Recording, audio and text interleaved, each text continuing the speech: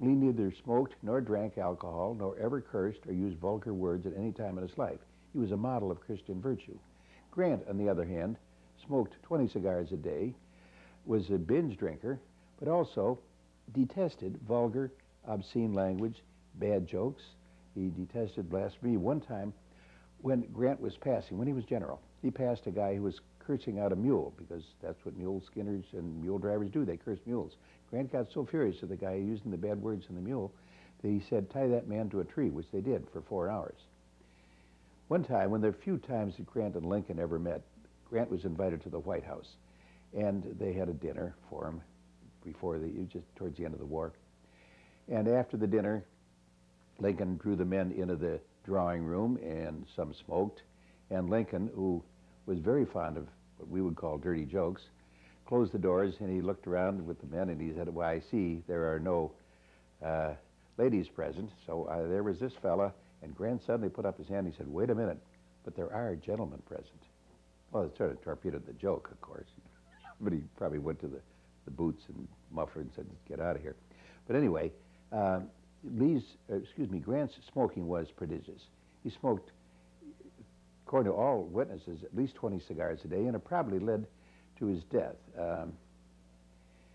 He smoked all his life. He died from throat cancer. While he was dying, he was feverishly trying to write out his memoirs so the family would have some kind of an income, because he lost his entire fortune after his presidential years because of a foolish investment in a stock market swindle where a crooked money manager absconded with all of Grant's fortune. His name was Frederick Ward, and actually he was a partner of Grant's son and of Grant's, but Grant didn't know anything about the stock market. He just got swindled. So he lost all his money. He had to go, when he's dying of throat cancer, he's writing as fast as he can. And actually the book turned out to be a very, very popular book. It was promoted by Mark Twain. During Grant's presidency, he was a victim of every crook that came along. His cabinet members were described as very rich, very coarse, very greedy, very crooked. Called Grantism. It came to mean the moral degradation of a political career. All of his appointees, as he used to say, fed from the public trough. He was president during the Credit Mobilier scandal, the railroad scandal, the Star Route scandal. He had a terrible record. He didn't do all those things, but he was blamed for them. He was friendly with two guys, Jay Gould and Jim Fisk, who were such crooks, such notorious crooks, that they made themselves millionaires by talking Grant into not releasing money, and so they altered the gold market, and they sold the gold before the government released any money. Well, it was another crooked scheme. In defense of Grant, he was never crooked. Nobody ever called him dishonest, but he was not what we would say the brightest bulb in the marquee. He owned no books, to my knowledge. He seemed to be devoid of culture. Once, when Grant was president, a Marine band leader asked him, he said, tell us your favorite song, President Grant, so we can play it whenever you show up at a fair. Grant thought for a while. He said, you know, I only know 2 songs, and one of them is Yankee Doodle and the other one isn't. Grant's campaigns for the presidency were remarkably easy. He didn't campaign at all, but nobody wanted to run against him because he was so enormously popular in the North in those years after the war. One time, a guy, an eccentric, queer, peculiar little vegetarian by the name of Horace Greeley ran against Grant. Well, Grant beat him decisively. Grant said one of the only funny things I can ever remember him saying. He described Horace Greeley. He said, you know, that fellow looks like the man in the moon with glasses. And if you ever see a picture of Horace Greeley, it's pretty close. Grant's problem with alcohol has been widely known. After the Mexican War, he was sent out to be a quartermaster at the small fort in California called Fort Humboldt. Wife and family were not allowed to go with him. And there he was terribly lonely. He began to drink often, as in all-day drinking. Because of his drinking problem, he was cashiered out of the Army. Actually, he was told to resign, which he did in 1853. Now, there's a couple of historians who, in recent years, who have said, oh no, Grant didn't really drink so much. That's just a perception. I believe that to be entirely wrong. Actually, the way Grant got to be cashiered out of the Army, as I understand it, was that the commandant of the fort ordered spot urine tests, and Grant's specimen had an olive in it. Yeah, he drank a lot.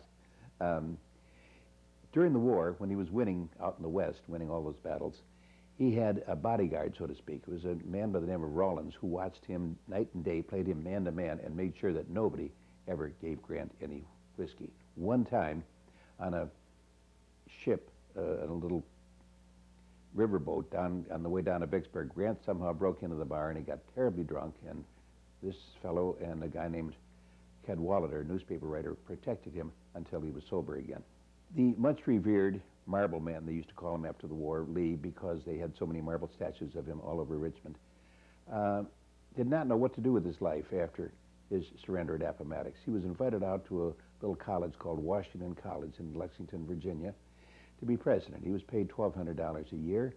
It provided him a home. He had 40 students, and by the time he left his presidency, he was in 5 years, and he died in the job in 1870. By the time he left, it had 600 students and 60 professors, and ever after it was called Washington and Lee University, and now one of the finest universities in the country.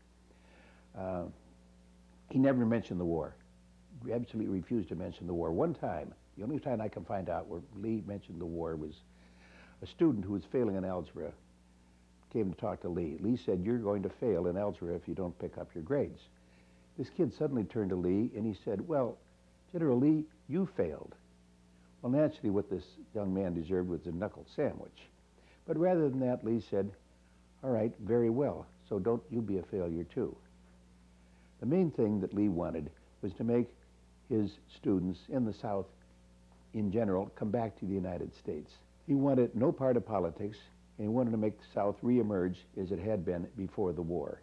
On one occasion, it was Lee's birthday in January of 1866.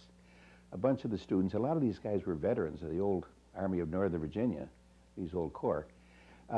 They hired a band, and they got outside his window. It was his birthday in the early evening, and they got outside his window, and they gave the rebel yell, and then the band struck up Dixie and the Bonnie Blue Flag. Halfway through the song, Lee flung the windows open. He said, "Knock it off. The war is over. We lost the war. You go back. You become physicians and lawyers and keepers of the law and businessmen and farmers. You go back to becoming citizens of the United States." Well, I suppose they grumbled a little when they left, but that's how he was. After the war, what remained of his life, Lee would spend his summers up at what they called the White Sulphur Springs, now called the Greenbrier in West Virginia. He would spend his summers up there, and because his wife was an invalid, she would take the cures up there, the baths. And Lee, who was so flirtatious with the girls, and so handsome and so patrician, and such a wonderful dancer, and the girls would all say, "Oh, that guy wasn't a general. He's too smooth. He's too good a dancer. He's great, gregarious, funny fellow." You see, there were two Robert E. Lees. One's the dancer up at Greenbrier, the White Sulphur Springs. The other is on the battlefield. He's an alley cat. One time, he had a terrible temper. One time, at the Battle of Gettysburg, he got so angry that maybe he lost the battle. He was so angry at the Union Army out there opposing him that he said, "We will strike them in the center." This was Pickett's charge, which is an ill-advised, unfortunate thing for the Confederate Army. His best advisor, his friend, his best general, General Longstreet, who, by the way, had been Ulysses Grant and Julia's best man at their wedding. Longstreet is with Lee. He says, "I don't think that any 15,000 men can take that hill." Lee is furious. He said, "The enemy is out there. We will take him where he is," like that. And, of course, he lost. And another time, right before the Battle of Fredericksburg, it was just after dawn, and Lee wants complete silence in his troops because they're hiding behind the Maurice Heights, the stone wall. But there's always one soldier